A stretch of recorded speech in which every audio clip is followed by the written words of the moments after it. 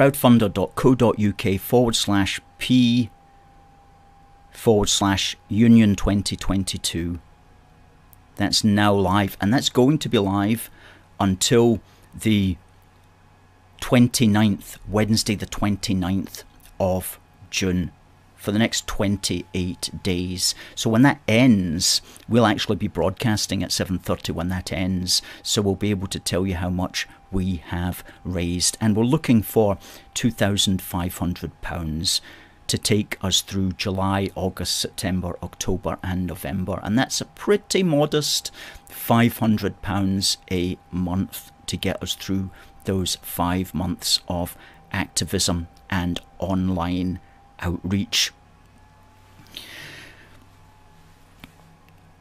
And think about it this way.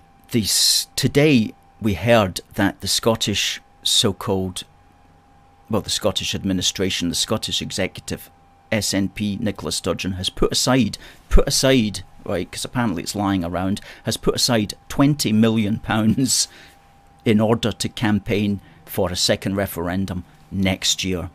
£20 million of British taxpayers' money she has put aside, apparently found that it doesn't need to be spent on anything else other than campaigning for a referendum, which she will not, of course, get. But it doesn't matter that she's not going to get it.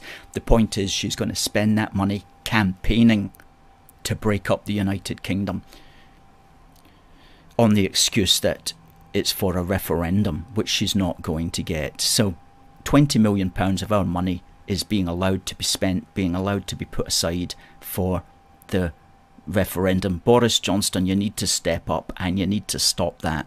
You really do need to stop that, okay? So we're up against that. We're all up against it. £20 million for 12 months of campaigning, apparently, and we're asking for £2,500 for the next 5 months. So it's a pretty good deal when you look at it that way.